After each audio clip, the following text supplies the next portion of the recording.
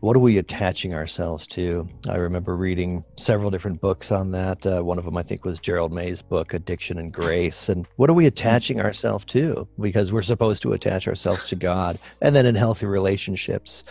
And and that segue into this question that I had next for you too. And you said in your book, we're not addicted primarily to sex, but instead we're addicted to feelings of shame and judgment. Yeah, that's a big paradigm shift, and I would say that when you look at most addiction therapy or just most theological conversations, you might hear something along the lines of "I was just bored," or "This is something that I was doing for coping," or "This is just something that I was doing for self-medicating." And I think that that's true. You'll never hear me say that that's untrue, but I think that actually conceals so much more of what's actually playing out in the human heart. Oftentimes, let's say I feel like I have no purpose in my life, or I feel really ashamed of who I am.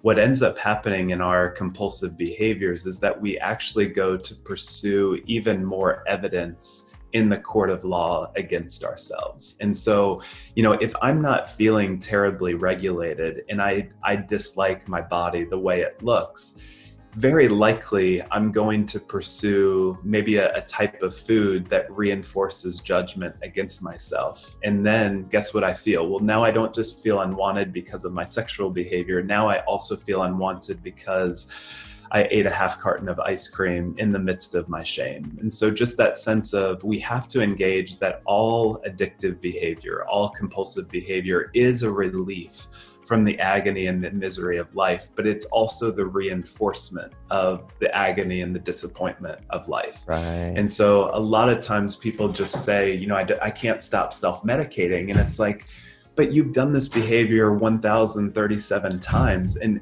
in 1,036 times, you actually felt terrible about yourself after. And so I think that's really what we have to step into. We're pursuing behaviors far more for the purpose of judgment against ourselves than just mere pleasure.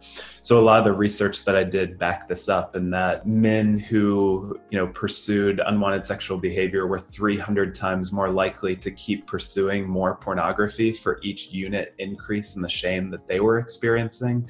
And women were 546 times more likely to pursue more porn for each level unit of shame that they were experiencing. So just that core premise that shame, not pleasure, drives our compulsive choices.